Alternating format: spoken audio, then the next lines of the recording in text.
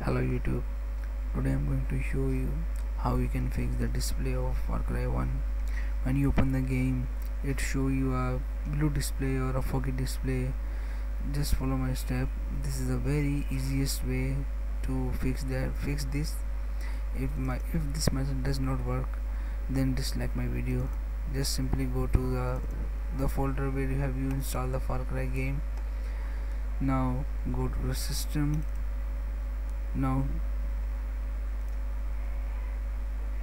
go to driver, as I'm looking for the driver.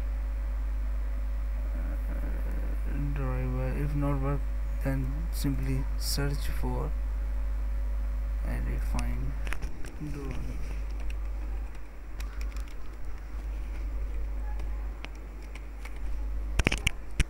Here this is, just paste this word OpenGL and this will fix the fog of the game, and hopefully this video will work for you. Please subscribe my channel. Thank you.